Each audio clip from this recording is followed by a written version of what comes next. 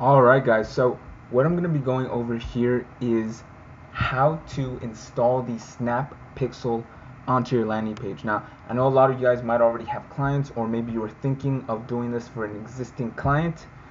And what you're going to do is you're going to basically first of all log into your Snap Ads Manager.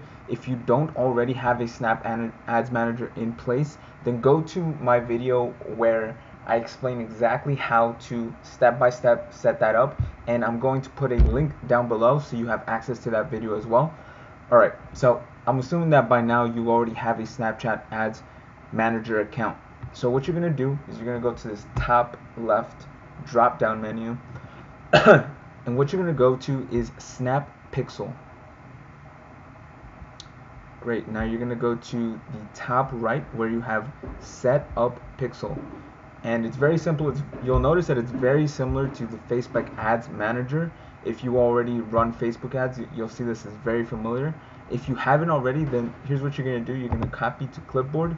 You're going to log into your Clickfunnels account. Now I'm already logged into mine. And what you're going to do is you're going to go to the funnel specifically that you want to install the pixel in.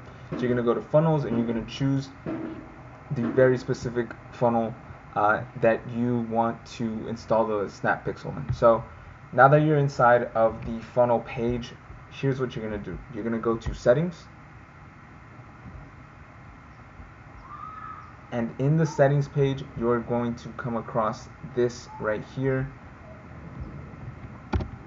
What you're going to do is you're going to copy and paste the Snap Pixel onto the head tracking code. And here's the important part, don't forget this because this has happened to me before where I forget this step. What you're going to do is you're going to choose save and update settings.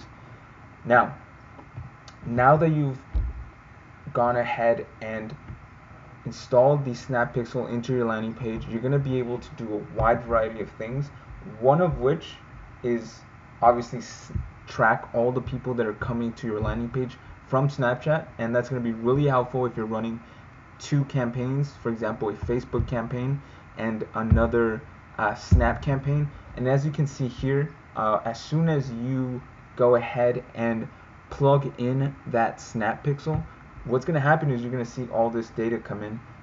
Right now, two total events, both of them obviously are me. The funnel isn't active, so those two are me.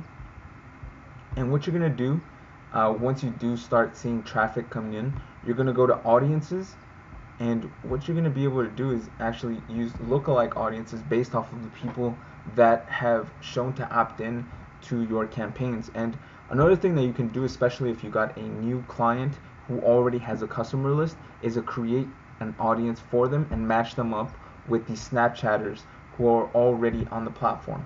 And then you'll be able to also set up a saved audiences based off of certain interests and all the different targeting interests, all the other targeting that Snapchat provides for you. So here's all the stuff that you're able to do. It's very powerful and very unique. I've already gone into Snapchat and seen all the different options when it comes to targeting. I'm telling you, it's very unique and very different now to Facebook, now that they've taken out certain targeting interests. And I know for some of you that was really important, so you might take a look at actually transitioning into the Snapchat ad platform and start running some ads for your clients.